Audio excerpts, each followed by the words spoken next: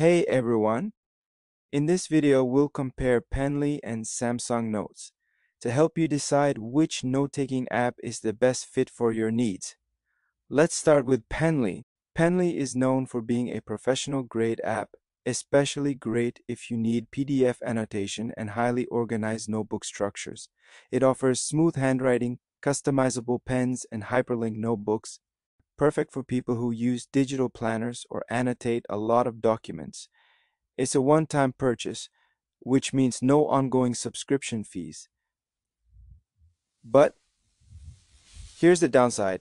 Penly doesn't include cloud syncing or voice recording features, so it's more of an offline first tool. Now let's take a look at Samsung Notes. Samsung Notes is ideal for Samsung device users who want an all-in-one note-taking solution. It supports handwriting to text conversion, voice recording, and automatic cloud backup with Samsung Cloud. The best part, it's completely free for Samsung users. However, it doesn't support hyperlink planners or advanced PDF tools like Penly does. So which one should you go for?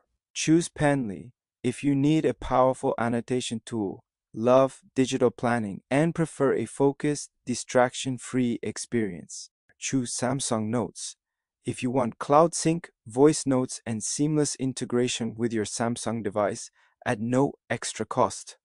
I hope this helps.